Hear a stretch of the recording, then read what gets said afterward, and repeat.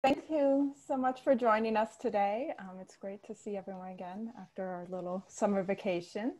And so we're kicking off the fall with Michael Chavez, who is a project development manager at Youth Build. Youth Build is a nonprofit that trains low-income young people 16 to 24 years old in construction and construction-related industries. And they've been doing a lot of work with the city of Boston around the ADU program. And so Michael has generously offered to come to our meeting to tell us both about the work that Youth Build has been doing and also give us insights into how Boston's program has been running. And since he knows a lot more about it than I do, I will stop my intro there before I misspeak. So it's our pleasure to have Michael join us today, and I will pass the baton to him. Thank you so much. I'm excited to be here. Again, yeah, I'm Mike. I work with Youth Build Boston. I'm a registered architect, and so I'm, my role here at Youth Build is to, focus mostly on the design and project development of affordable housing that we do here. And I'll share my screen to talk a little bit more about all this. But so I have a presentation I put together.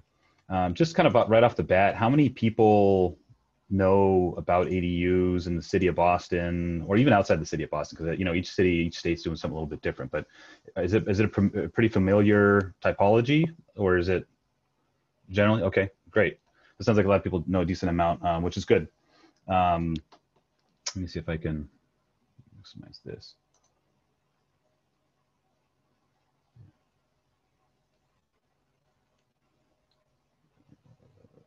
Where am I? Does that work? Anyway, this is be fine. So today I'm going to be talking a little bit about just the ADU program in the city of Boston, and then some of the kind of things that I've been finding out over the past year that we've been doing it. So I think I'm going to also be learning a lot from you all, because I'm sure you've all either had projects that relate to some of the things that I've been, working with the ADU program, or I want to have this be a conversation there at the end. So, so today's agenda. So who we are, who is Youth Build Boston, what do we do?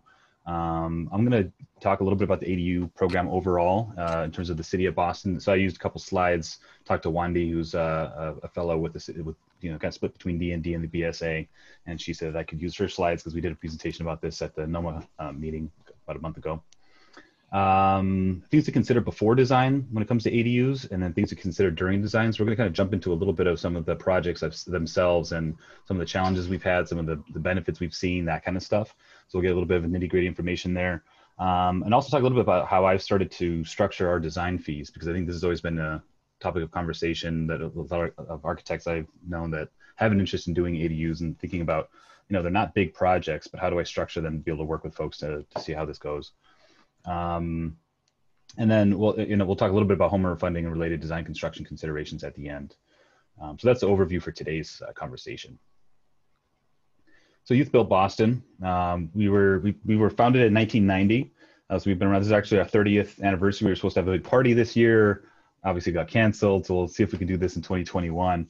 But this is what we call our impact triangle. And so the three areas that we really tend to focus mostly on is empowering youth.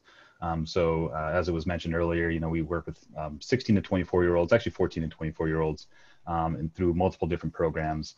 Some of them are out of school, some of them are in school, and some of them are, have already graduated and are looking to get into the building trades. So we provide various types of youth programming to support, growth and neighborhood responsibility. We try to impact the industry. So we are a pre-apprentice program with the Carpenters Union formally, and so a lot of our graduates who complete our program end up going into the carpenters, but they can go into any trade that they want to. We have connections and placement opportunities for all the different trades. But we also tend to focus a lot on architecture and design too. And so we have a program for kids who are still in high school and trying to, we teach them architecture and design, and then they have a community partner that they then do a pro bono design service for, and then hopefully that encourages them to go on to college and or the field in general for design. And then lastly, the Strengthening Neighborhoods Corner. So we are a developer, designer, and builder of affordable housing. And so we focus mostly on 1 to 3 family homes. And so we kind of, are all inclusive with those processes. That's a lot of what I do, is that pre-development stuff, working with the city to get vacant parcels or existing homes that have been foreclosed and abandoned for decades, and we do full gut rehabs on those.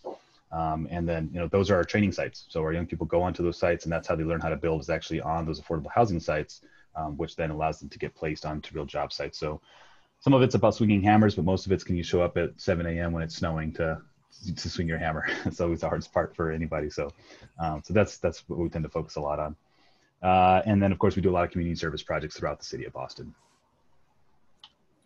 This is some examples of some work that we have done or are currently doing. So at the top row is some various commercial buildings that we've worked with. The top left is our headquarters. So we got this in 2012 as an abandoned fire station here in Roxbury that had been abandoned since the 70s, and they put an RFP out the city for a nonprofit to move in here. So we won the RFP and we did a full gut rehab, and now my office is in that second floor there on the left. So that's where I'm sitting right now.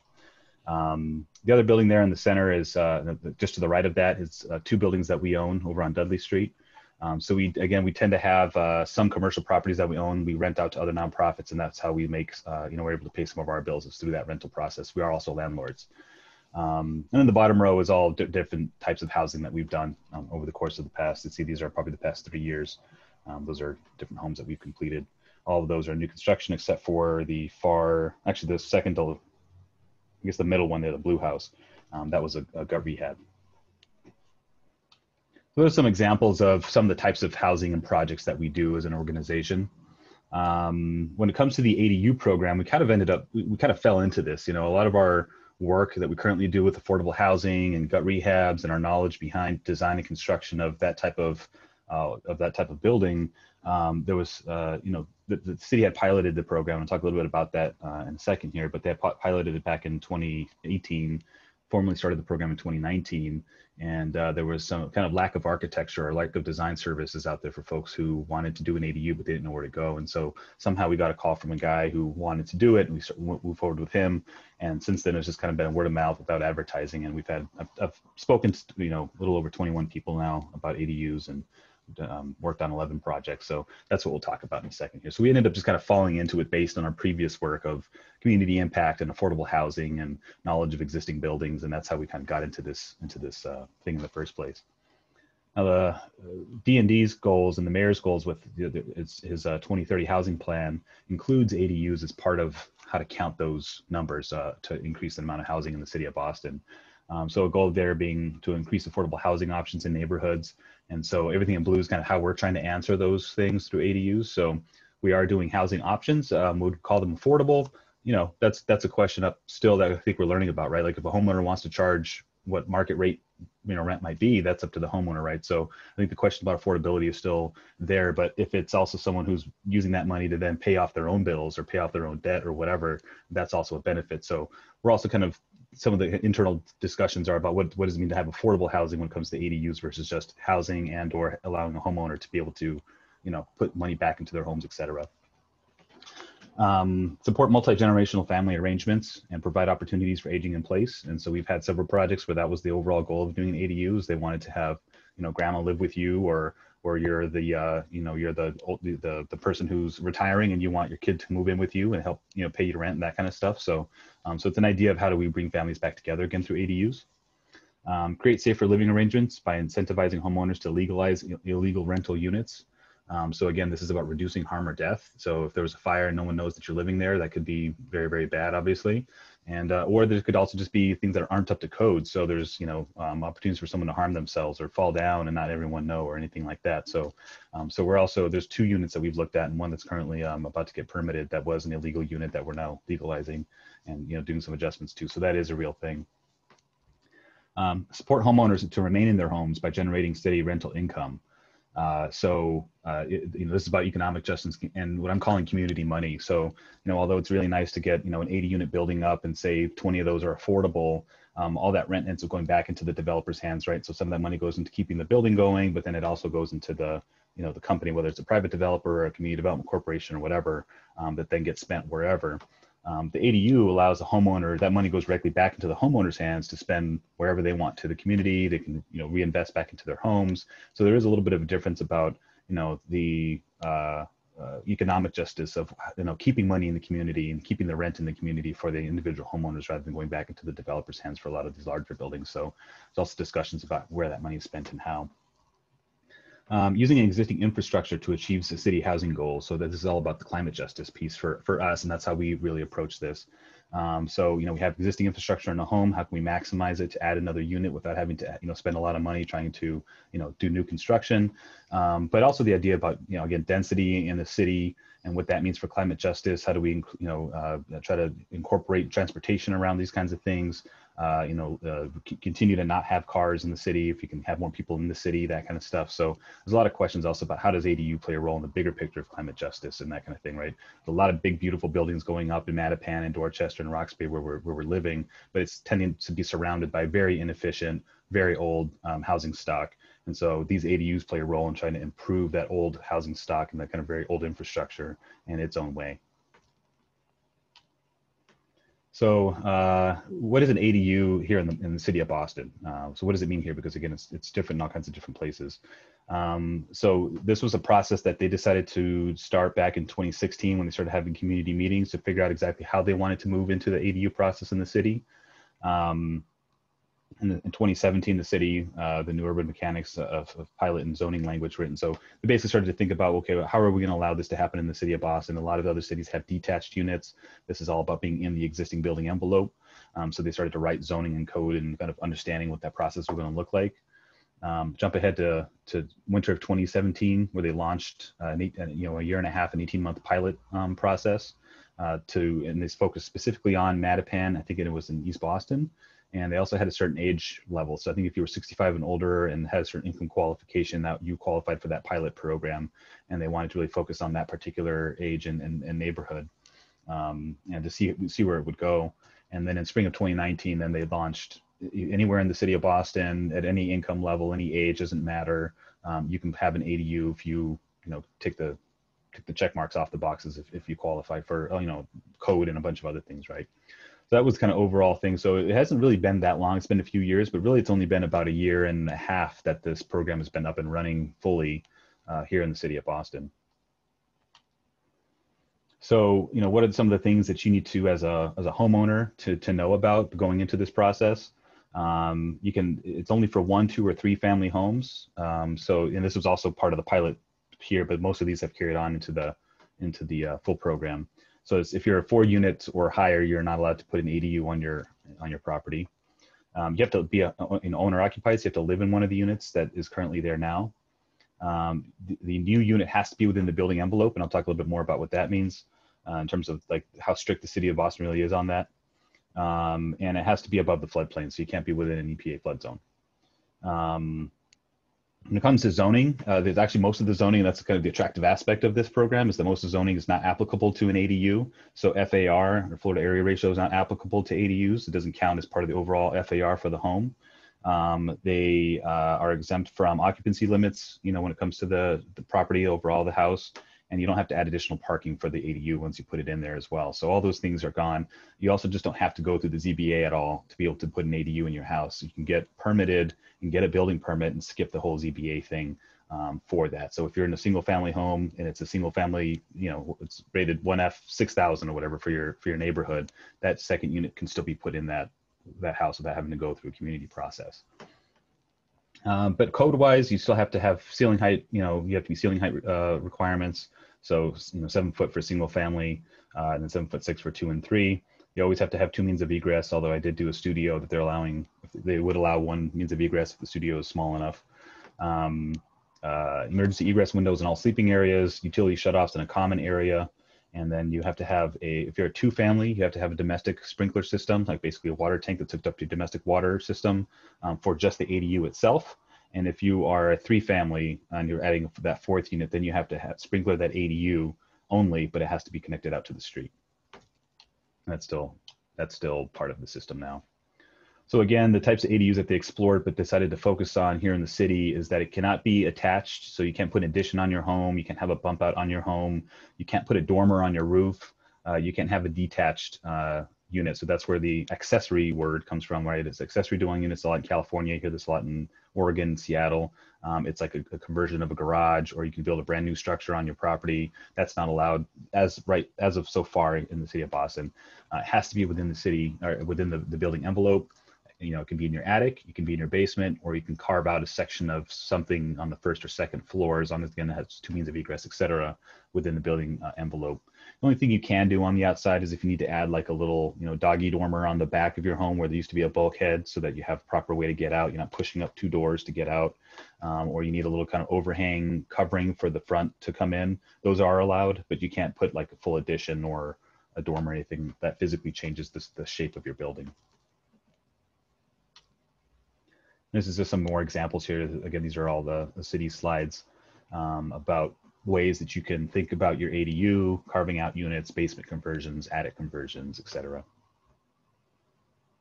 The resources that they provide homeowners, and I've been using a lot of these resources myself as well.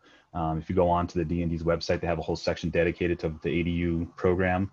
And so they have an online toolkit that allows you, that describes what the process is for applying for a permit.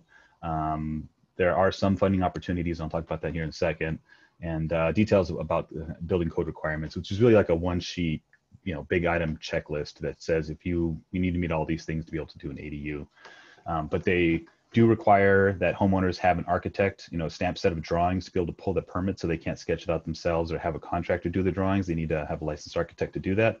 And that's one reason we've gotten involved, and I'm kind of sharing as much as I can with other architects who might want to think about this as a potential, you know, something that you want to get involved in.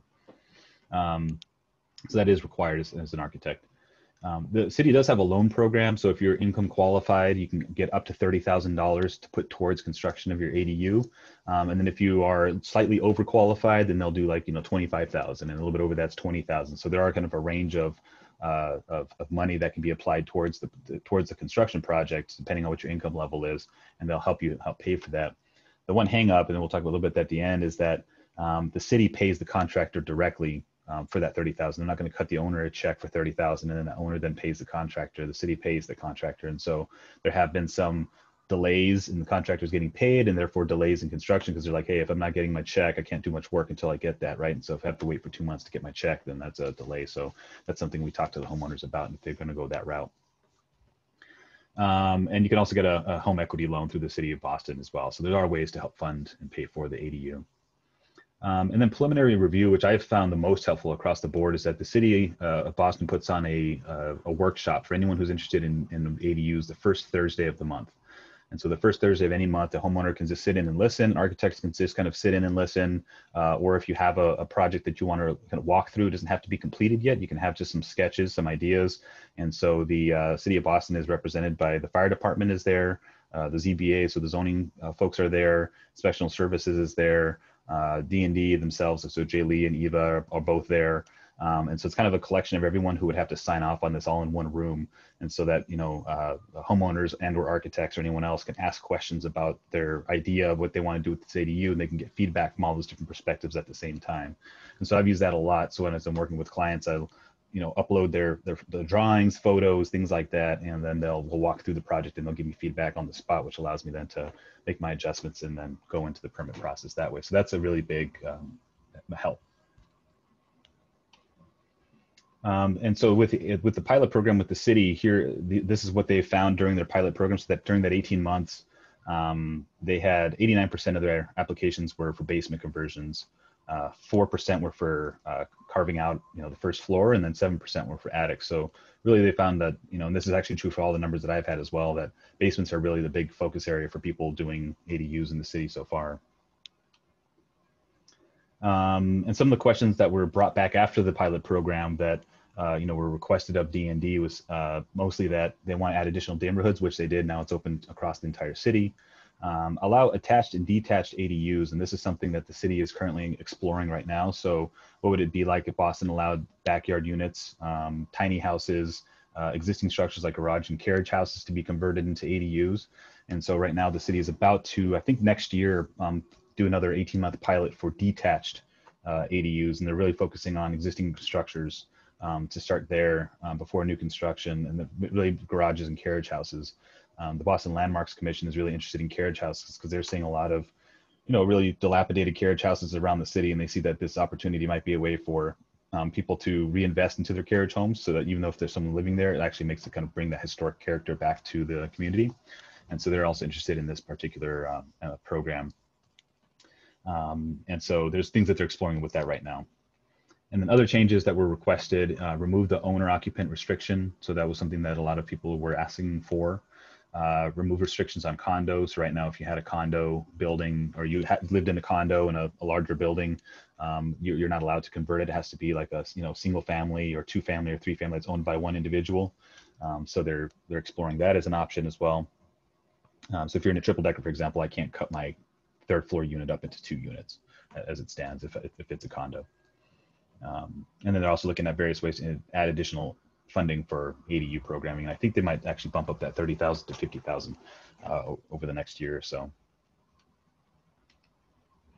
And then some of the obstacles that they're facing right now. So issues with understanding and adhering to building code requirements related to the ADU, which is something that we're spending a lot of time right now. I don't want to say it's somewhat subjective, but we do spend a lot of time going through, well, if we did this and this, then maybe we'll allow that to happen, right? Or whatever. So it's not as clear cut as a lot of other projects are when it comes to ADUs and codes. Increases in the final cost compared to the original budget estimates. So during the pilot, the average cost in the original estimates for some of the projects were 50,000, and by the time the permit was done and they were about to bid again, they went up to 75,000. So that was a big issue for a lot of homeowners. And so we're going to talk a little bit at the end about how I've financed my fee structure, or how I've set up my fee structure, and it kind of focuses a lot on the issue right here, and trying to help folks flesh out as much as possible during the design process. And then the process was too complicated, not clear enough, and I think they're still trying to work through that as well. So let's talk about the 21 projects that I've been involved in some form or fashion. So this is what I've worked on since summer of last year through now. So 21 projects, I've gone to 21 homes, discussed and went through, in detail with the homeowners opportunities to do an ADU for their homes. Out of those 21, seven are currently in design, and that's what the red dots are on the map there. All the blue dots are the homes that we discussed, but they decided to either hold off on or not do at all, or whatever. Out of those 21, 4 of them have been permitted. So 2 of them are currently under construction, and 2 of them have been completed. All of those have been done in Mattapan. And then one of those actually is a home that we're building. So we're breaking ground on a new home in October. And we have designed the basement to be set up for an ADU if the homeowner wants to do that down the road. So we kind of stubbed out all the plumbing and all that kind of stuff. So that's kind of a cheat for us in that number. And out of those numbers, 19 have been basements, 1 attic and 1 first floor. Are out of the 4 that were built, the total cost for construction was between $80,000 to $105,000, depending on the project. And out of those 4 that were built, 3 of them were basements, and 1 of them is the first floor conversion, cutting it in half. The people I've worked with, out of those 21, under 50 years of age, 1/3 of them were under 50, 2/3 were over 50. And if you looked at more detail in those numbers, the majority of the folks that I'm working with are about in their 60s or so. So they're in that retirement age, kind of wanting to stop working that second job or be able to formally retire and have that, income to help pay all the bills that they're currently having to work for. I've heard that story a lot. And out of those units, 3 were multi-generational. So I asked, why are you going into the program in the first place? What's your goal? So 3 of them were to have, bring family back into the home and have it be multi-generational. 2 of them were conversions of illegal units, and 16 of them were for the sole purpose of earning money through rental. So some things to consider before design. So as an architect, and as I'm walking into these projects, I kind of right off the bat have 5 things that I try to look at and help the homeowner right away to see if this is something feasible or not. And so I want to talk a little bit about that. Number 1 is demolition. If there's something down there now, what do we have to demo and remove? Structural changes that might need to happen in the home to be able to meet code and other things. Moving and replacing existing meters and mechanical, electrical, plumbing systems that are down in the basement now. And most of these, again, are focusing on basements because that's been the majority of what I've been working on, although I will talk about the other 2 projects as well. Zoning, is there anything outside of other than the ADU itself, are there any zoning issues that we might have to encompass, especially if you're doing a first floor or attic space? And then head height is always an issue in the basement, of course. So here's an example of, demolition. So this woman had it's a 2-family and it's split down the middle, one unit on the left, one on the right. It's kind of like a townhome style. And on her side of the space, she had kind of put it down a bathroom and kind of a livable space down there. So she had already done some work, but none of it was necessarily, it wasn't done legally per se. It was just, put in there to help with, overflow. She had family over or whatever. And so when I'm thinking about demolition, what are some of the things to consider when I'm looking at photos like this? And so I'm looking at the floors, for example. If you look at that top picture there, you can see that there's 3 different floor levels that are happening there. Some of it's due to the plumbing. That the back room back there is a bathroom, so she had to lift the entire thing up to try and get plumbing down to the ground. But it only has like a 5'6" ceiling height in that bathroom, so it's really low. So do I need to re-level the floors and take all that out? Do I need to do any replacing? Is there water damage anywhere from, because it's a basement, has anything come up from the ground or come through the walls or anything like that? So what is the condition of the floors, and how much work am I going to need to do just to get everything cleaned up and ready for any kind of construction? For interior walls, if I'm going to be knocking down walls like this to do a brand new unit, are they structural or non-structural? Are they fire rated? So, if the basement is shared between multiple units, and they have separated out somehow, are there any of those fire rated walls between those units? Are there any signs of mold or insects or any other things that are going on down there? On exterior walls, specifically for basements, are they field stone or poured in place concrete, walls, which can make a difference in terms of the quality of the space downstairs, but also, what kind of insulation you might want to actually think about when you're working down there. But if you're working upstairs, a first floor or an attic space, are those walls insulated at all, or is it just paper stuck in, walls if it's a really old home, that kind of thing? Are there water and air penetrations somewhere coming in and out of the space? Sometimes you see that there was an old hole that was drilled out for a mechanical vent of some sort, and then they foamed it back in again. It's just basically a hole with foam inside of it, right? So what kind of things are you going to have to address just as you're cleaning things out? And then for the ceiling, condition the joists and girders and beams. So are any of them rotted? Are they bending? Are they broken? Have they been chopped up by plumbers over the years and they have big cuts through them or big holes in them, that kind of stuff, right? Are they up to code? So I've had some issues with some, inspectors looking at some joists and saying, look, you're gonna have to sister all of these are only 2x6s or 2x8s or whatever, and I need at least 2x10s in here. So you're gonna have to sister every single joist with a 2x10 to make this thing work or whatever, right? So how much of the cost is it gonna be there if I have to demo all these things and then reveal all these other issues? And are there any existing issues with existing penetrations vertically? So if there's stuff in the basement that's all going up to the first and second floors, where are all those penetrations happening and how clean are those penetrations? Structural changes. So, there's a lot of basements as well that have very low structural systems, especially these, old heavy timber girders that are running through the basement. So this is 2 examples of 2 different projects here. This one has a 6'3" floor to, bottom of girder height. This other one that it has a bedroom down in their basement is at 6'1" floor to girder height. And so, typically code says that you're not supposed to have anything that's below the finished ceiling more than 6 inches. And so if I have a 7-foot minimum, then I can't be lower than 6'6" for my girder. But if that's down to 6'1" or 6'3", then I'm breaking that. So some of the question is how comfortable is the inspector, number one, with leaving that if it's going to cost a lot of money to be able to have to adjust those things? But number 2, is it safe or not safe? Or can you put a door under there or some kind of other opening, right? So something that we're going to be doing actually in an upcoming project to deal with that situation, that's actually this one that I'm showing with the floor plan here in the top left photo, and please excuse my sketching skills on PowerPoint. I'm sure some of you are much better at drawing on screens than I am, but this is a diagram, right? So most of the situations here, we have most of the joists rest on top of a heavy timber girder. They kind of run across it, or they sit on top of it and they overlap. And that's how they kind of are framed originally. And so what we're going to be doing is actually cutting those joists, lifting the heavy timber girder up to be flush with the bottom of the subfloor above, and then hanging all of the joists off that heavy timber girder so that the heavy timber girder again is up high. So we're still using that same structure, but to be able to do that, we're gonna have to shore up all of that floor, probably on the first floor and second floor. We then have to take the lolly columns out underneath.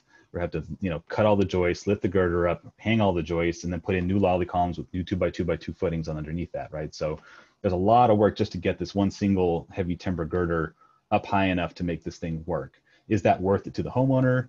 Is that worth it for, you know, the rental income that they'll be earning? And so there's a lot of cost comparisons between what's the cost for me to do this versus how much do I think I can make over what period of time, and how can I start earning that back? So in the analysis we did for this woman, it works out. So we're going to go that route, but that's one way that we're starting to look at how we deal with structural systems in existing homes to try and meet those requirements.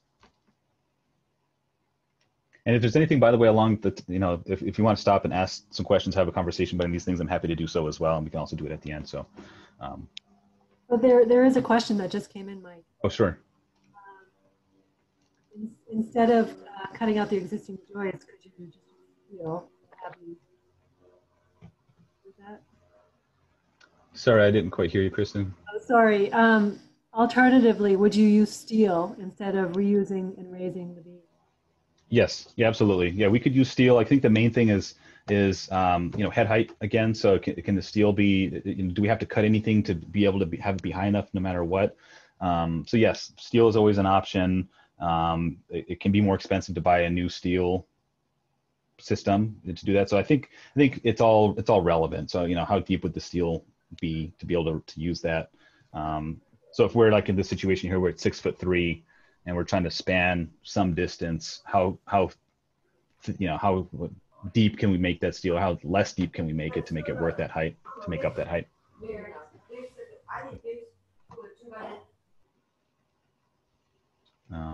So good, but great question. And I'm not sure. I think we're all new to this, and I'd love to be able to keep working through it. If you guys have ideas, please let me know. I'll use them. So we have existing MEP systems that are oftentimes in basements, especially. So you see stuff like this all the time, right? This one on the right here is like a beauty. I don't even know what's going on. It's like something I might see in the ICA with, you know, can you trace the pipe to go wherever it goes to, right? So I don't even know what's going on there, but there's stuff all over the place. But this is the kind of thing oftentimes you see in a whole bunch of different basements. And so what happens if you're trying to do a new design for a basement, especially a basement, and you have stuff like this that could, you know, in the way, right? How do you start to work around it? How do you have to lift pipes up again to meet that head height requirement? Can you switch out systems?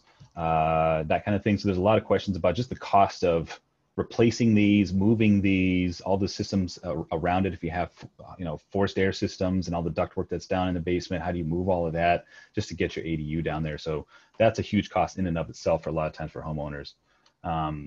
So, you know, some things to think about, you know, what type of system and energy source is or are the current units using? So there's a project in Mattapan that what he did is he had, you know, radiators up in his, it was a single family. So he had radiators upstairs. And what he did is he switched out that with a combi system, a combination system that allowed him to have domestic hot water and still heat the existing radiator system, because he had a two pipe system using a combi system, and replace all that. So basically kept his radiators in place upstairs, and was able to, you know, go from that old system to a wall mounted, smaller, more efficient unit.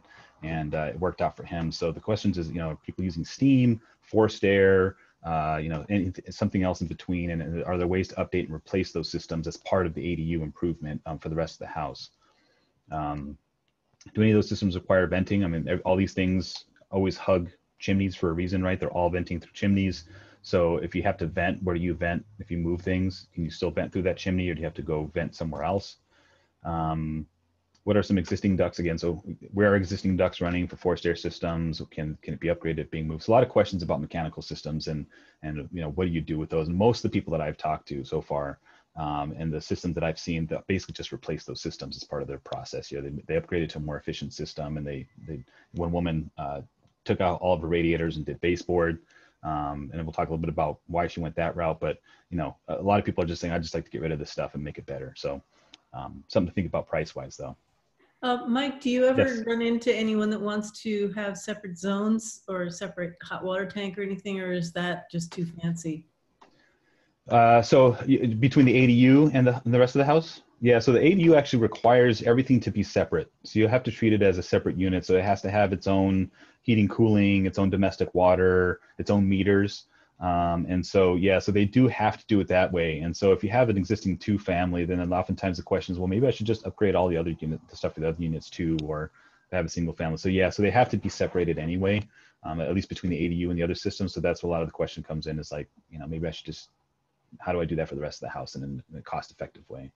Yeah, and do you run into using mini splits? Mm-hmm. Heat pumps for. I was gonna talk a little bit about that. Yeah, and that's something I want to talk to you all about too, because you guys probably we've installed heat pumps on our projects more recently, and mini splits, and the problem is that these spaces are so small that most of these systems are oversized. You can't have a head in a little 8 by 9 foot bedroom. I mean, it just might be oversized for that size of a bedroom.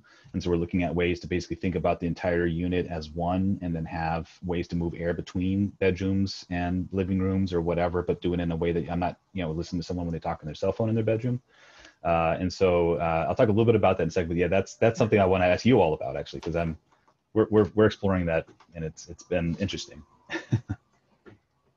So yeah, the mechanicals are very big question, I think, across the board, and just heating and cooling in general. For electrical systems, can existing power handle an additional units? So is it old or is it new?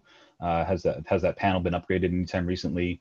Where are vertical penetrations of wiring happening in your basement? So if you have a master panel downstairs somewhere and you have wiring that's going up to the rest of the units in a certain location, is that going to affect, if you have to move it somewhere else, how you wire those things, or how do you run all those the wiring throughout the basement, or any other space for that matter? Is the wiring up to code? Do you have some old knob and tube somewhere, or anything else? And is it difficult to move the main panel and breaker to another location? So there are a lot of questions there. And then plumbing, the picture I have on the left here is there's an old plumbing system that's there, and there's a new plumbing system, which is the one I circled.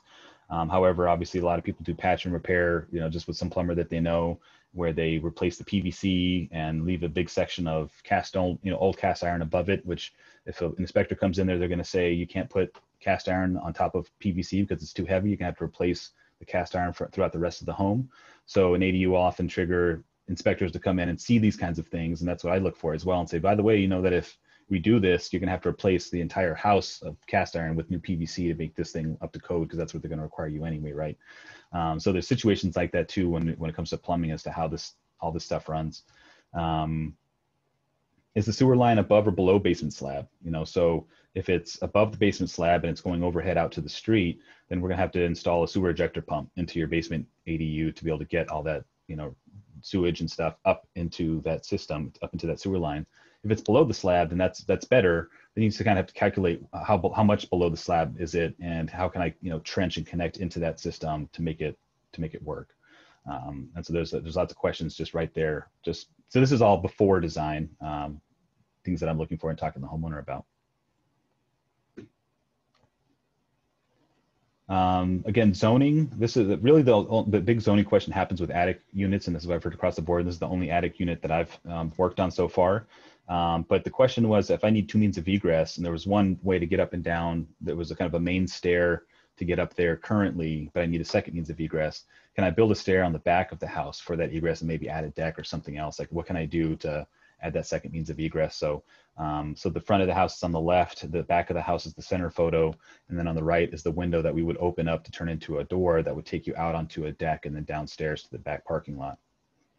And so this is your typical buildable area analysis that you have to do to say, well, where are my setbacks, and do I fall within my setback? And luckily this house did. That gray area is the buildable area. The house actually fell perfectly within that space. The lot was deep enough where we had space on the back to be able to add that stair in the back. So we designed a deck and a stair system that connected into the existing door in the back, but also allowed that homeowner to get out to the back of that, would actually probably end up being their main entrance coming into the space. So those are some things you have to deal with. If it did not fall, if it fell outside of the setback area, then you would have to go through zoning process with the community to be able to get your ADU done. And so sometimes that can also be a project killer if they're like, I just don't have to go through all of that ZBA stuff. I'd rather just think about something else. That's something to consider. So with a lot of these attic spaces, one of the first things you have to look at is really how do I get a stair up there, an external stair to get my second means of egress if it doesn't have 2 internal means of egress already. And then head height is always an issue. here's another project. It's 6'9" from the floor to the joists, and it's a 2-family, so I have to have 7'6" minimum. And so, we're working with the contractor to talk about how do we basically excavate and go down, right? And so that's really the only direction you can go. And is it worth, again, is the cost of excavating down worth it? And so we've come up with a couple options, that the top left here, without having to know the whole floor plan, is a 1-bedroom option. It's a 1-bed, 1-bath. And we left all of that mechanical stuff, all those, right, the boilers and all those things, we left them in place next to the chimney. We worked around it and basically just built the unit around it so we could leave all those other things in place if we had to pay all the money to excavate. The second option down here in the bottom moves all those things, replaces all those things, puts in a 2-bedroom unit in the basement. We're still leaving the left-hand side here unexcavated, but we are excavating all of this. And so that we're actually currently looking at the pricing between those two things and seeing what it's worth. But one of the main things that we have issues with when it comes to excavating basements, and again, please excuse my sketches, is if you're going down, right? So this quick sketch here shows like a first floor on top of some form of a foundation. Typically you have these old houses that have a basement slab that sits somewhere just above the footing itself. So it can be there, maybe it's a little bit higher than that, but somewhere it's above the footing. And if I have to go down 2 feet, for example, in this situation, to be able to excavate down far enough to be able to put my gravel in, maybe I want to put in a couple inches of rigid foam to help insulate underneath the slab, and then I put in my slab, then I'm going to have to basically underpin the interior side of the foundation footing, the footing itself, right, to be able to help support that so it doesn't have any kind of weakness being pushed in. And so when I start to underpin, there's a cost for excavation, there's a cost for underpinning, and then of course I'm left with this like little shelf, here where I'm interior space is here, but then I have some exterior space maybe here, and that's questions about design, right? Do we do built-ins, or how do we kind of incorporate this into the overall design of the space if we're going to go this route? So there are a lot of questions about how you excavate, and then the excavation itself can be labor intensive. One of my contractors talked to me about this, was saying he did a similar basement excavation where it was too low at the time and with a single bulkhead to be able to have a machine down there to excavate and pull all that stuff out. So it was it was hand labor. So you head down there with the jackhammer, you rip all that stuff up, and then you get buckets, and you're just shoveling in buckets, and then you carry it all out to the dumpster and you dump it and you go back down. And it's just a lot of time and energy just to excavate all that soil out, especially if you're going down 2 feet, as much as 2 feet. It's very labor intensive. And of course, it's very heavy stuff. So where do you put the dumpster? You get a smaller dumpster, and that way it doesn't mess up your driveway because it starts to sink into the asphalt and all these things. So lots of questions about the worth of excavating downward to try and meet those head height requirements. Although this particular homeowner really wants to go this route. So so we're in the process right now of kind of fleshing a lot of these details and processes out. Mike, can Yes. I interrupt? There are a few questions in the chat. Absolutely. Absolutely. So 2 with the basement. One is asking if you have to insulate the slab now as you're making it into an occupied space. Mm-hmm. And also, if something gets triggered when you are breaking up the slab for a new plumbing run, Mm-hmm. how that might relate to it. And then also if underpinning would, as you showed, it would work for a rubble foundation, or if that's just like a no-go. Yeah, so yes, so I guess I'll start with the first question, which was about insulating underneath the slab. Yep. And so you don't have to. So there's a couple of answers, I guess, to this. One of them is that the city has asked me in the past to have a certified HERS rater provide a letter saying that this new unit will be up to mass stretch code. They haven't asked for all the units I've done before, but they have asked for a couple of them. And I don't know if it's because of the specific, space or whatever or not, but they have asked for that before. So when you're thinking about your, potential HERS rating, you're basically putting together the kind of conglomeration of what the space is, right? So what is the wall insulation, how thick, and the basement, what kind of systems are you using in the home? So your heating, cooling systems, and, all that kind of stuff, right? So the calculation happens as an overall rating. And so that doesn't always require you to put a slab or insulation under the slab, but it is something that I think a lot of homeowners are interested in because they were just kind of used to cold floors.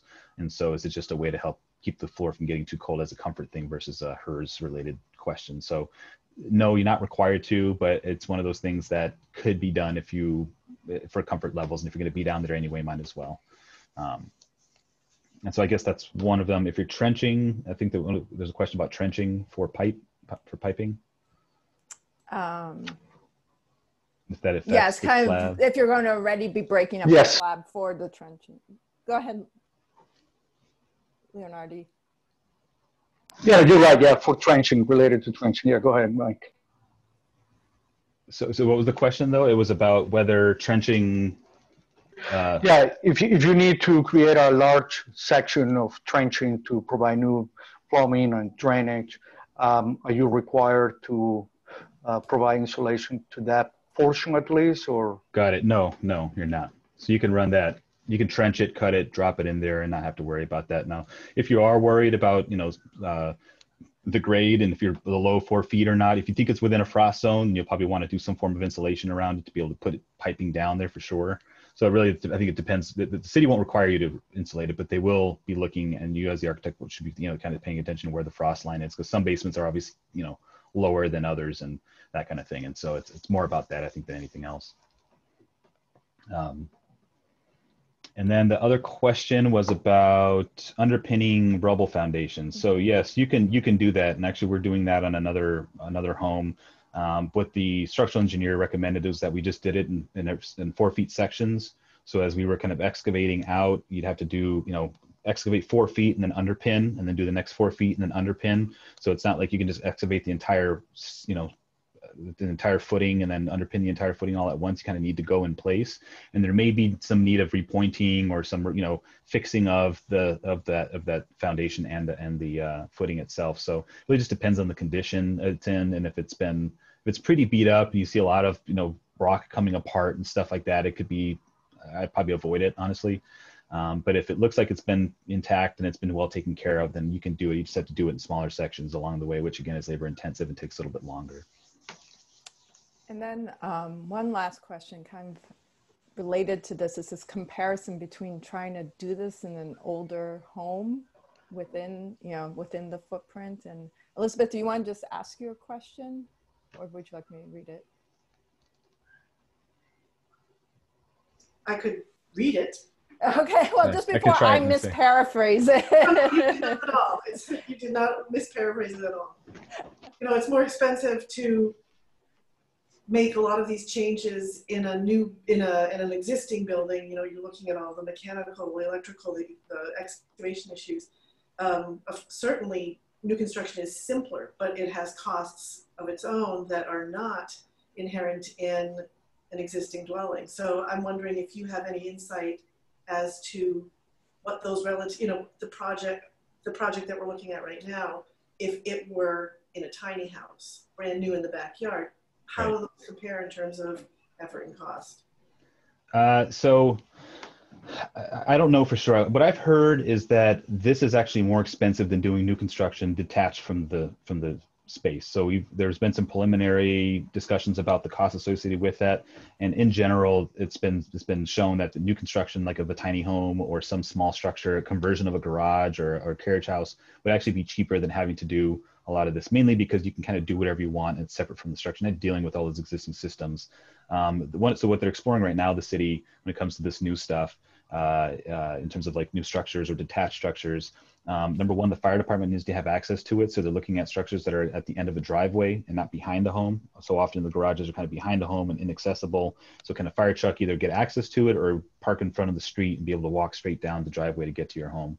The second part is that, they're, especially in other cities, they're basically having the existing home kind of, all the infrastructure needs to connect out to that unit. So domestic water lines need to connect out to there. Again, sewer lines need to connect out to there.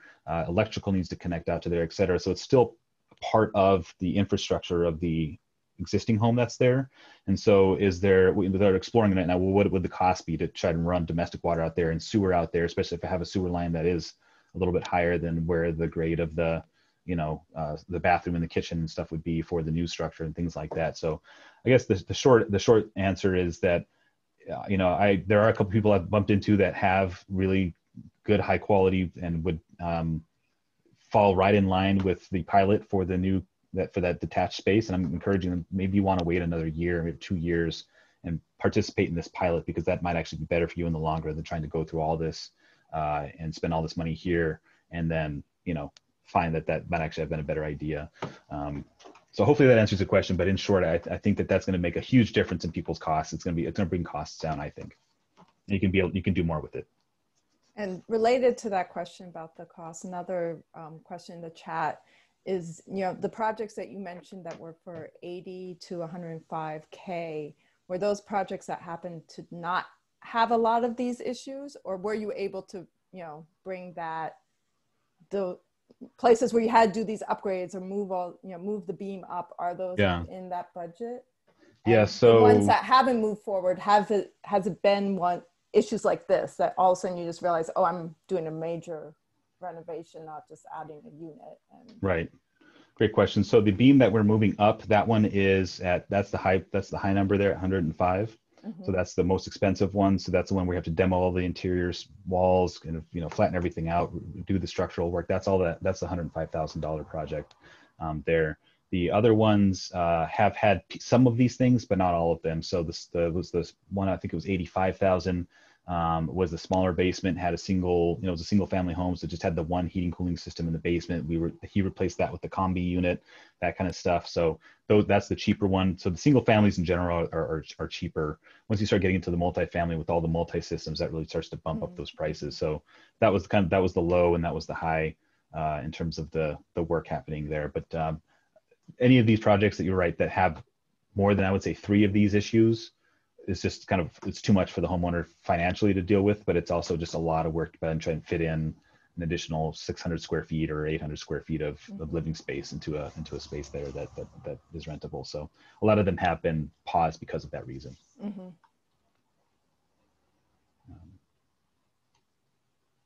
Yeah, so those are all the things. I don't mean to say that, okay, don't do all these projects here, right? But those are the 5 main things when I walk into a space that I see, happening in front of me, or I kind of start taking notes and I walk the homeowner through that. So say they only have 1 issue, right? Or maybe 2 issues of those things that I mentioned.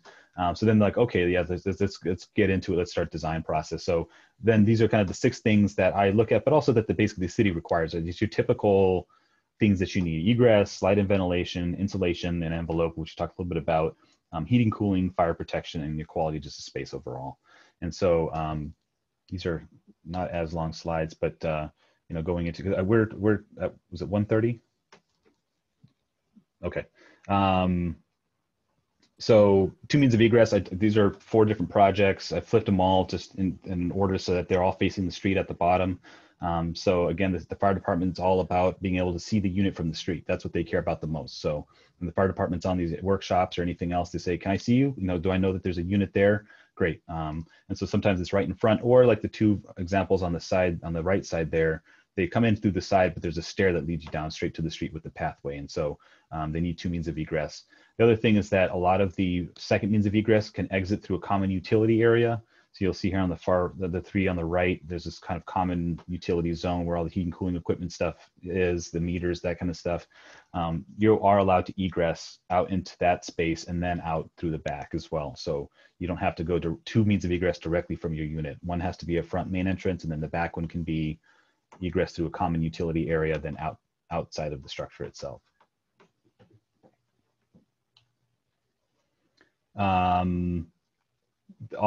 Mike, yes. Question on the egress.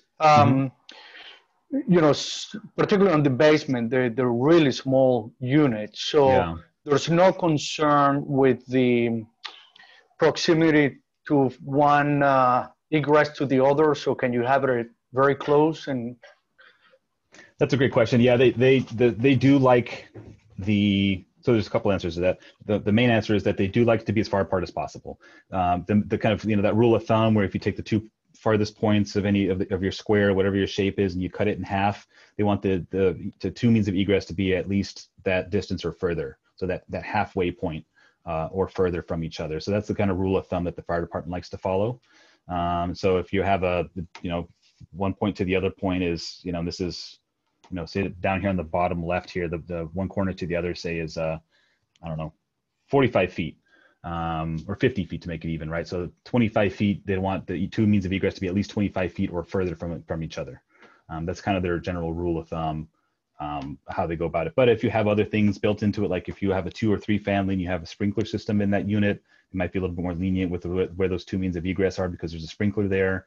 It's also based on where the bedrooms are located, because those also have to have means of egress out the windows. And so there's multiple factors that they'll take a look at, kind of customized for each project to see if it's safe, if I can get out relatively quickly. That's the main thing that they want to know. So that's on the context of the Boston Fire Department, but not necessarily the building code, right? Right. You're right. Right. It's the fire department that really drives the egress. Absolutely. Okay. Yes. And same thing with the windows. They also drive, the window. And so all windows need to have egress windows. Now, this particular case, when we talk about, we're going back to this attic condition here, he wanted to put in 2 bedrooms. The first bedroom, the bed number 2 there is easy, where they have the arrow, which if I look at the top picture on the right, that window at the top there is going to be that egress window. So that bedroom can be, a double hung window or whatever to meet egress compliance. And that one's okay. But what happens if I'm under the gable itself or under that slope and I can't get out there, right? I can't put a dormer on a roof. That's against ADU rules. So how would I could do an egress window on a sloped roof? And so we had installed one of these kind of fancy Velux skylights on one of our other projects that, it's a balcony skylight.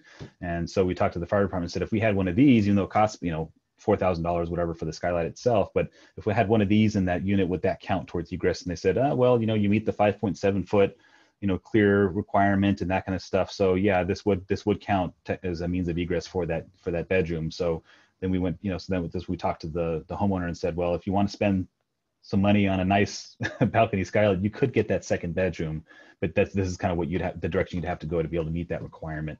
And so there are ways, again, to work with the fire department to think about how do you deal with certain situations that aren't typical to meet those requirements, but still meet the ADU requirements and not being able to put on a dormer, et cetera. And then the other thing I just wanted to point out with these egress windows at the basement level is that there's multiple kinds you can get. You can get sliders, you can get double hungs, that kind of thing. I like to spec these, in-swinging casement windows. Mainly it's because if there's a lot of snow outside or there's something blocking the outside and I'm trying to slide, a window up or to the side, it's a lot harder to push my way out if there's something outside than to be able to have an in-swinging window where I can just have that clear space and then be able to, move snow out of the way or whatever and then climb out. And so luckily these two windows are basically at grade, which is nice for this homeowner. Some of them obviously require window wells and you have to excavate a little bit further out and that kind of thing. So one thing is to consider is if your house is right on the property line and you are required to have a 3-foot window well extended from the house, does that go into someone else's property or not? And that kind of falls into both zoning and code requirements there. So something to consider when you're doing basement egress windows, but I like to spec these that swing inward.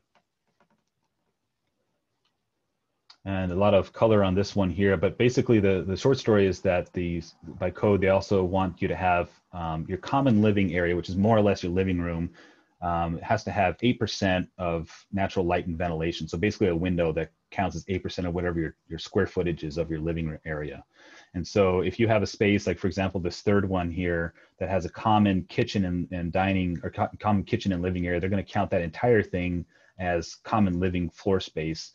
So I had to make a big enough window here at the bottom to be able to count towards that. And that can be, width and height. You can have long ones, whatever, as long as you have that.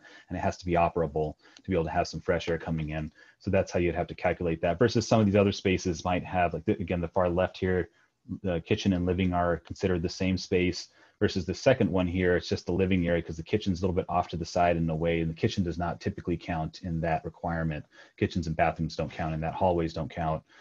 Just the common living area. And so, doing a little program diagram space and exercise of where am I putting my common areas and are there windows available to meet that requirement is a big part of how you start to lay out your space.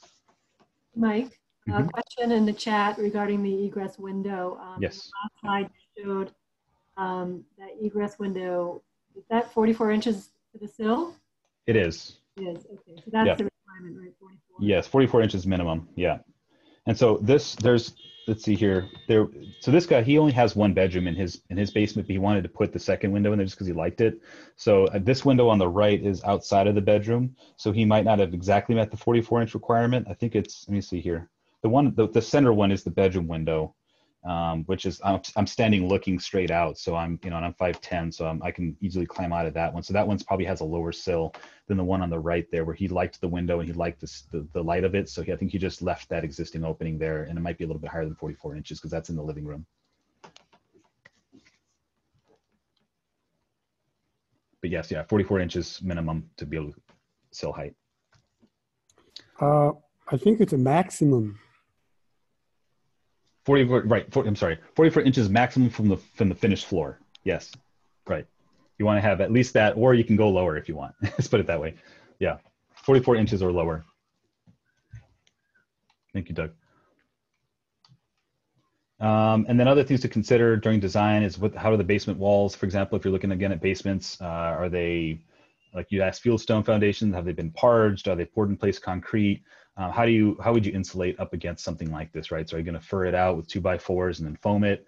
One thing we had considered with the middle photo there is basically building a 2x4 wall on the floor and putting rigid on top of that, kind of screwing rigid to it, and then just lifting the wall up against that wall, so you don't have to worry about having to foam it.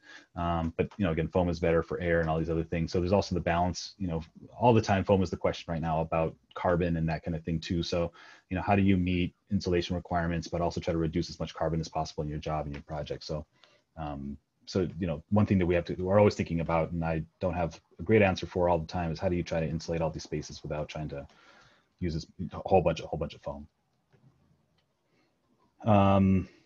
I wanted to talk briefly just about this project. This is the one that we carved up the first floor space. It's the only one that we've done where we didn't, we carved up the first floor. So she has a smaller home, and she wanted to use the left side of her first floor for her unit, and then her daughter and her grandson could move into the other unit, which would be the other half of the first floor, and then the second floor. And so the two images on the right are the second floor existing floor plan and the first floor existing floor plan. And on the right here is where we kind of carved it up in the middle. So she ended up with just essentially a common kitchen, living, dining space, kind of something like a studio style setup in there. And then she had her bedroom over here with some pocket doors that led to a hallway outside to the front. So she could open up her pocket doors, let light in as if it was part of her bedroom. But she really wanted to, she could close that up and just have this common area here. And that's what she wanted with the small bathroom.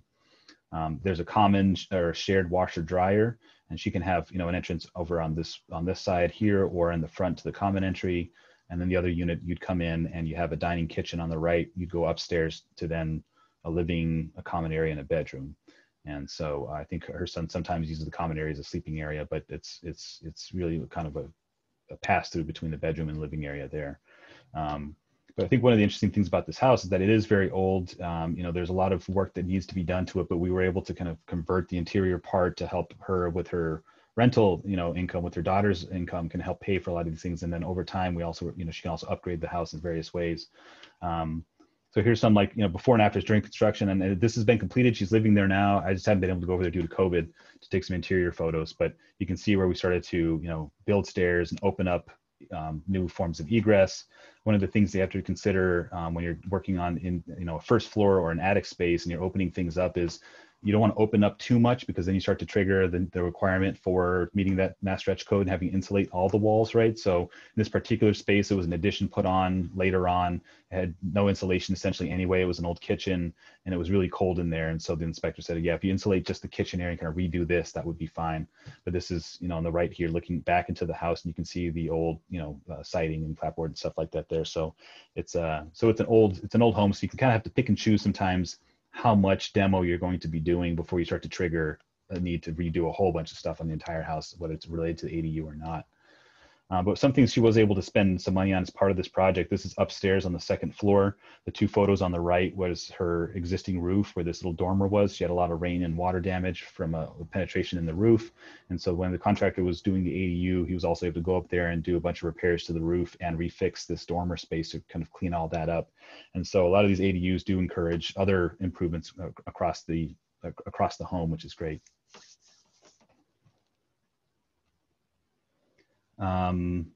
And then there's fire protection, of course, is needed in 2- and 3-family homes. So this picture on the left here is a type of, so you can have a kind of domestic tank that's hooked up to your domestic water system. They all come all different shapes and sizes depending on what you're working on here, but they have to meet that NFPA 13B, I think is what it has to meet.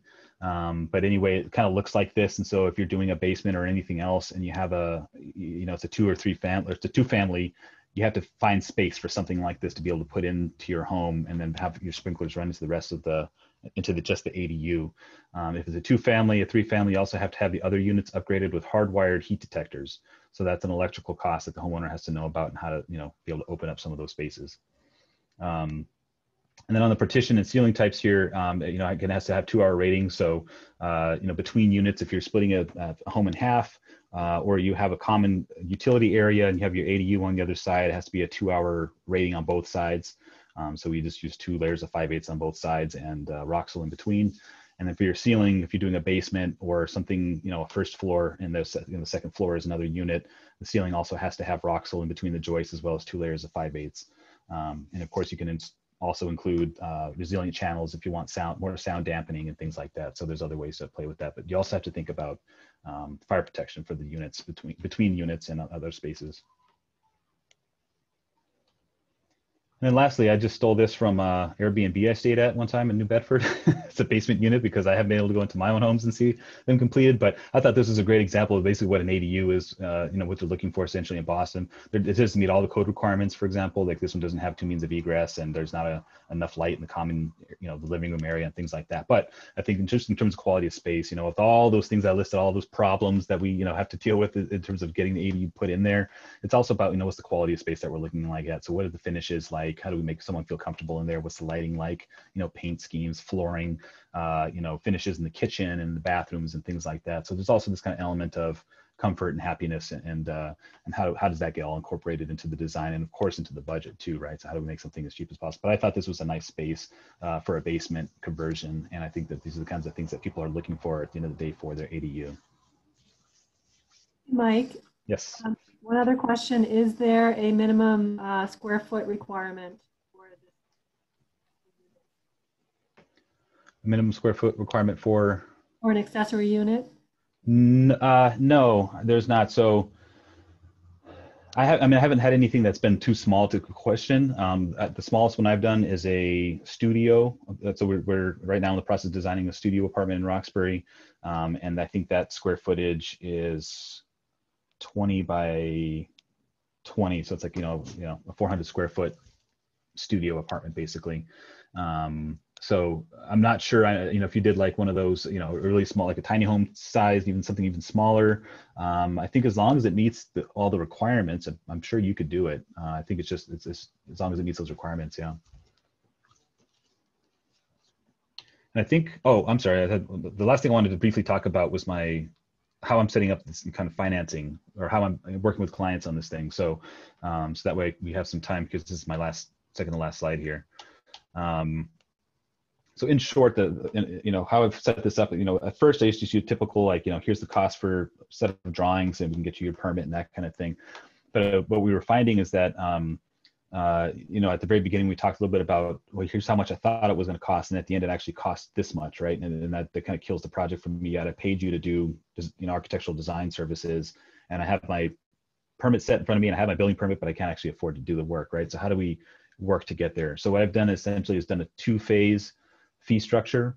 I have a phase 1 and a phase 2. And phase 1 is essentially, we've gone through the feasibility part and said, yeah, you have the capacity to do an ADU here. You only have a couple of issues. I think we could probably, get it done within this general price range. So what I'll do is I'll go out there and do existing measurements. I'll do a whole number of, proposed floor plans. And this is typically just like hand-on trace kind of stuff, right? It's not like a formal, CAD or Revit type of work. It's just, can we, sit down and I'll trace something out over a few days or whatever, and then come back and come up with some floor plans that they may like or may not like. And we go through that process. I'll bring those sketches and the existing floor conditions and the photos that I have to the design review that Inspection Services does once a month. So I'll present my quick sketches, and if they're in CAD or a Revit or whatever, I'll present those. But usually what I do is I walk in with very specific questions for them to answer. So I might say, here's a head height issue I'm having, or here's a egress issue I'm having, or those egresses are a little too close. Am I okay if I do this? If I also do A, B, C, and D, right? So we'll work through some very specific questions I have with that team. And then after I get that feedback, I might need some updating on my drawings or whatever, or they might be in good shape. So then I do a very brief written construction scope of work. And so on the right here is an example of that. It's just like a 2-pager that has an overview of what demolition would need to happen, rough carpentry, finished carpentry, MEPs, and fire suppression. And I have a contractor who's a friend of mine who is willing to come out to see these homes, not charge me to come out and see them basically. And I'll walk him through the space and I'll say, okay, here's what we're looking to do. Here's what it is now. Here's this written scope of work. And here's my sketches. As a ballpark number, what do you think this would cost to do the job? And again, as a ballpark. And so, he'll give me a range. It could be anywhere from $80,000 to $100,000, depending if you go this direction or that direction, or it could be, 90 to 120 or whatever. And so at that point, that's the end of phase 1. So we've got, some floor plans, a scope of work, and some general ballpark numbers. And so then we'll talk to the homeowner and say, okay, now how are you feeling about this so far? Is that within the range you're looking for in terms of cost? Do you want to get a second opinion on the cost? This is a ballpark, which we've done before in the past, that kind of thing. And so if the homeowner is still feeling comfortable and they're saying, okay, yep, I like the pricing, it makes sense. I think we've really kind of thought about this thoroughly. I like option 2A, so let's go with that as my floor plan. I'll say, okay, great, let's move into phase 2, which is the actual full permit set. And that's where I'll go into doing all of the floor plans. I'll do the wall and ceiling details and interior elevations for bathrooms and kitchens, and any stair details I might need to add, et cetera. And so I'll put all that together, and that will be then the set that we'll submit to inspection services for the permit application. If they are at phase 1 and they get to the point where they're saying, this is actually a little bit too high, I have to wait another 6 months or maybe a year before I want to move forward with the permit set. I'll say, okay, great, let's just stop here. You've paid me for the work that I've done so far. You have some drawings in your hand now, you have a scope of work, you have a really good understanding of what the cost would be to actually do this. So you're happy with what the one you spent with me, but you also have something left in your hands that you can keep for the future. And whether you continue to work with me, you could probably work with another architect if you want to have them pick it up where I left off. That's okay too. But the idea being that everyone's kind of happy at the halfway point because they know that they've spent their money accordingly. And so that's how I've been able to kind of work through the fee structure. And the fee can be really high if it's like not really high, but I just use 5,000 as an even number. But the fee might be higher if the project is more complicated. And I explain that to them up front. Here's all the things we're gonna have to consider to make this thing happen if you really want to do it. Or it can be lower if it's single family, clean basement, nice head height, everything's good to go, and it really just more about sketching and designing more so than actually going through all these other things. Then it can be lower, right? Because it's quicker. So that's how I tend to break up my fee structure as well. And I've gotten good responses from folks about being able to do that and work through the process without having to spend all their money on design and then realizing they're not going to do the project at the end anyway. So that's my last slide. So we actually used up almost the whole hour and a half. So I'm glad you extended that 30 minutes. So let's check, because I think there were some questions about mini split systems, and I thought I had actually put in some slides about that, but I don't see it here. In any case, I'll pause there. So if you have questions, feel free to just unmute and ask your questions. Mike? Yes. Your second phase, $3,000. I saw the first half part. I didn't see the last. Was that to eventually pull the permit, to deliver the permit as well? Right. Oh, no, I'm reading it now. Okay. Collect before have to provide it. Yeah, and so it's just a submission. You don't really guaranteeing it to pull the permit, to deliver the permit to the. Right. So what I see requires for the permit is that the homeowner has to pick a contractor, and the contractor is the one who actually has to apply for the permit itself. So I can't apply for the permit, or the homeowner even can't apply for the permit. That's a single family. Then they might allow the homeowner to pull the permit in their name rather than the contractor's name. But the contractor has to pull it. So basically, I get all the drawings put together, and luckily I've worked with there's actually only 2 people in IST who are focusing on ADU approvals. So that's kind of like their job there.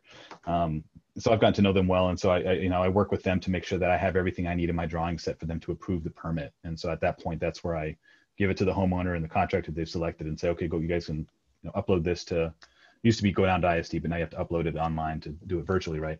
And then they apply for that. And the homeowner has to have things like, you know, proof of residency. So they have to also upload a utility bill or something else and a couple other things. But I just basically provide the permit set at the end there. Could you name them, if you don't mind, those two ISD plans and zoning permit planning examiners? There are two assigned to specifically for ADU projects? There are, yeah. So it's Daryl Boyd. Is it Boyd? Let me make sure here. I'm just emailing with him this. Yes, Daryl Boyd. So Darell and then Boyd. He's been there a very, very long time, and you know, he actually knows us pretty well at Youthville, which is great. So I've been working with him a lot. The other guy I can't remember because he's newer. Daryl was doing it all by himself for a long time, and then they brought this other guy, I think, in March around COVID. And so I don't know his name, but I can try and dig that up and share that with Christine and Kristen, who maybe can send it to the group. But Daryl Boyd I would start with him first because he's been there a long time and knows his stuff with ADUs. Thank you.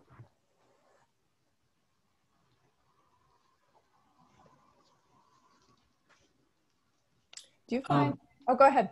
I'm impressed, to say the least, that you can do all the drawings, all the details, especially fire separation and all that stuff for what to me is a very, very low fee.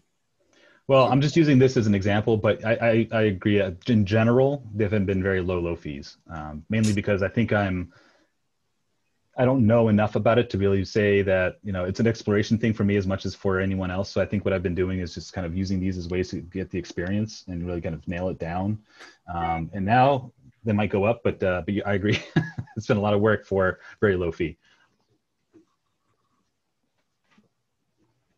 And follow, just have you found that you can, I don't know, reuse a lot of the details should be similar and so forth. When I've done stuff like this,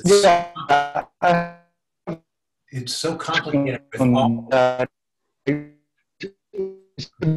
not sure what's happening.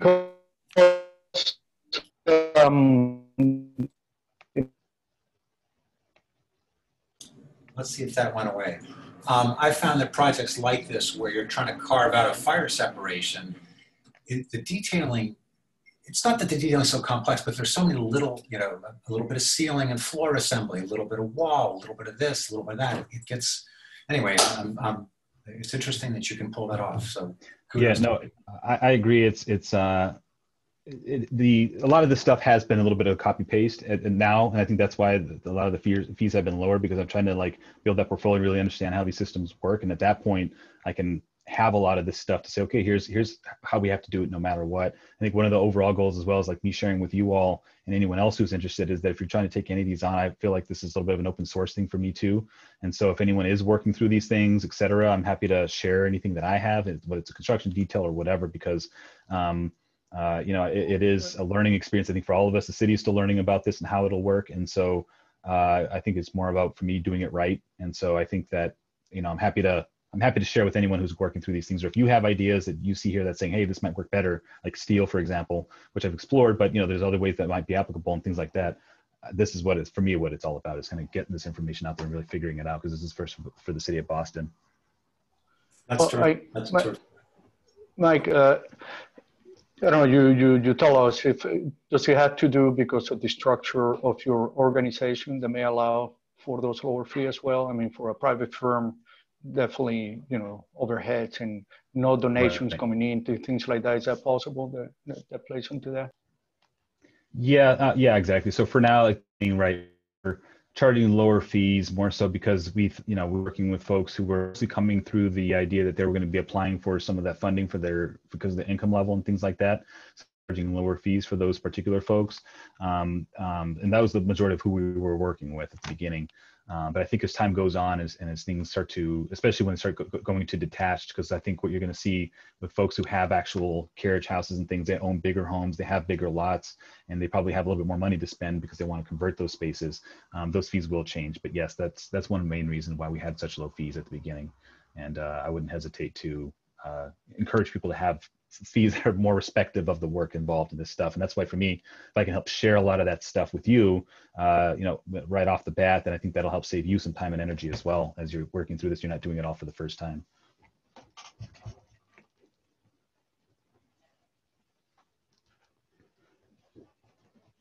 I'm going to put I realize I don't have my email on this slideshow anywhere, so I'm also going to put that in the chat in case anyone wants to reach out. Let's see, where is it? And there's also another question in the chat asking what your experience has been about ballpark figures for the construction cost of the ADUs at the end of phase 1. It's gotten much more accurate, mainly because now that I understand what's going on here, my written scope of work is very much reflective of what we probably have to do.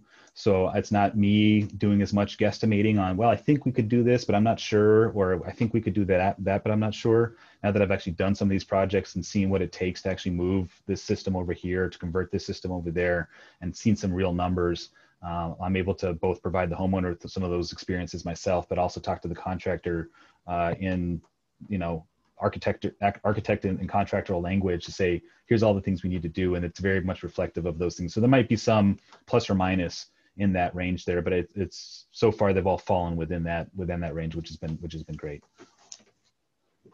That's great. It's not the homeowner trying to tell the contractor what the work is, right? And that's right. Because I know the contractor and we've worked together for a while now, it's been helpful to do it that way.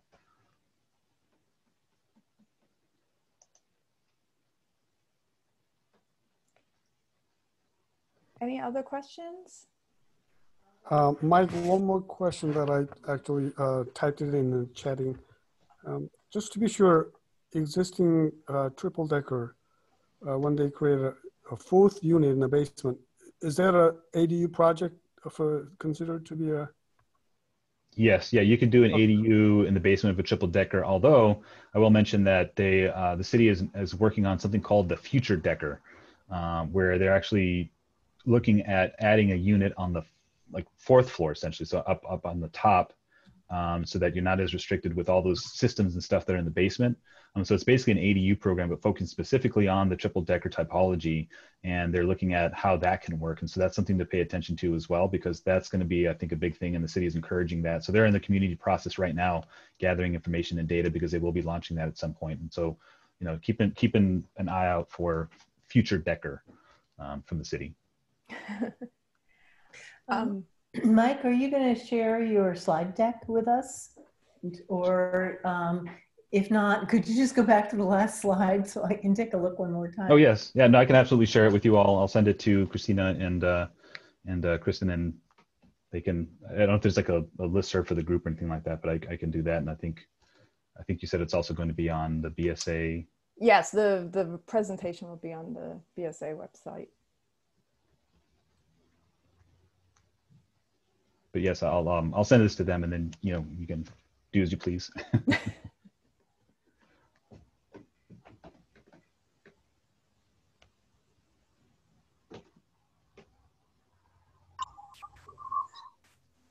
Mike, could you say a bit more about the work that the Youth Build kids get involved in on these sorts of projects?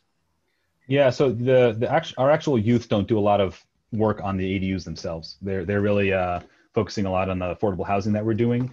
It just so happens, because I'm licensed, and we actually just had another one of my staff get licensed recently. We in the past have done design services for other nonprofits if they need some design services with stamp drawings, or some individuals who are in the community that need some design services. And so this was one of those examples where, although we were running programs and things like that, we were providing essentially a design service to private homeowners for ADUs, because it fits within our mission, and it just kind of grew from there. So the actual youth aren't in here doing demo or construction. They're staying on our construction sites. We're just being the architect of record for these projects. One other question, Mike, that came through the chat is if the city maintains a database of contractors who've been working on these types of projects? That's a great question. As far as I know, they do not. And I think that one thing I'm talking to them about, and I'm hoping that we can grow, is exactly that. Is there a way that we can have a database of contractors who have done projects who are reliable and you know, trustworthy in the sense, right, that they can do the job and do it within a decent price. I think also for architects too. I mean, I don't know how many other people are working regularly on ADUs, but I think it'd be great to, you know, have you know, a network of folks who are, and even people who are interested in doing one or two or whatever might come across their path there, so that we can share these resources with each other, you know, because I think that you know, some of these things can be, if you're doing it for the very first time, it can be, you know, a lot of work and sometimes not worth it, right? But if you have those resources to say, well, here's the situation here, you know, can you help me out? Absolutely, I'll give you all the stuff that I have and available to help get you to a point where we can do something that works. So I'm hoping that that's the route that they go with this. Right. Even just like having, you know, some kind of network that you can plug into, you know, I assume the city would hesitate to kind of recommend. Right. People, right. You know, and they don't recommend people. Right. Exactly. But they right. do tend to say, well, there's some folks here who they have kind of a might list have, right. have some experience with this Yep, stuff. So you can call them and ask them some questions. Right. Yep. Yep. Is that how, I'm sorry, I missed the beginning of your presentation, but is that how people found you? Was through the city or? Yeah, it was through the city and word of mouth. You know, a couple of it Okay. was like, you know, someone across the street from when I did or whatever. And so it's been through the city. It's been me presenting for other clients at the monthly workshops. And then someone sees the presentations like, okay, maybe I'll ask him some questions about my project too, and that kind of thing. So it's just kind of been word of mouth. We haven't advertised or anything about this work so far. But yeah, that's how we've gone so far. And we have very limited capacity in house. So the fact that we've kind of reached out to 21 people and have actively been designing 11 projects, I think in the past years has been much more than we ever expected. That's great. Well, you provide a very nice service for people, especially at the price. yeah. Oh, yeah. Thank you. Well, I see that we are at 1:30. So thank you so much for really so generously sharing all your insights on this program. Because I think you're right. Like there is kind of, if you haven't done one, it is daunting to take that on. So it's really great to that your generosity in sharing all your knowledge today. We very much appreciate it. And Mike put also, in case anyone missed it, he did put his email in the chat box. So if you'd like to get in touch with him, his contact is there. And I think, is there anything else? Otherwise, I'll pound the gavel. So thank you, everyone. It was great to see you. We are getting our October meeting set up.